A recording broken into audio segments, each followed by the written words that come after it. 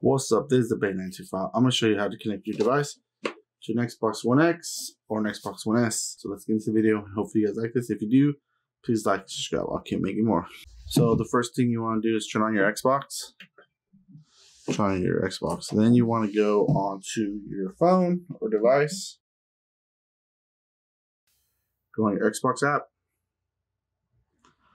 So go on your Xbox app. Sign into your Xbox app. Then once you're signed in, then there's going to be two icons. There's going to be an icon on top and an icon on the bottom. Click the icon on top and then set up a console.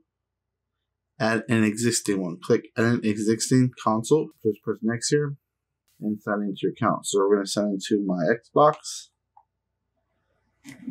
So I'm signed in. And it should show up like this.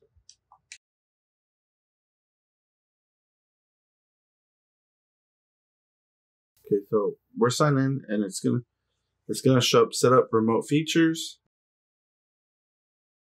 You have to press enable, so you press enable, and then it says test remote play. My device. You can name your console. It says give your console a name. You just press next. So press next. Is it working? Yeah, press next, and then test remote play, and testing your setup. And then once it's set, it's ready.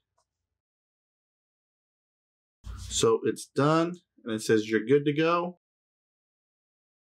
When it says that, just click remote play on this device, open remote control, manage install games, click any of those. And then once it loads like this,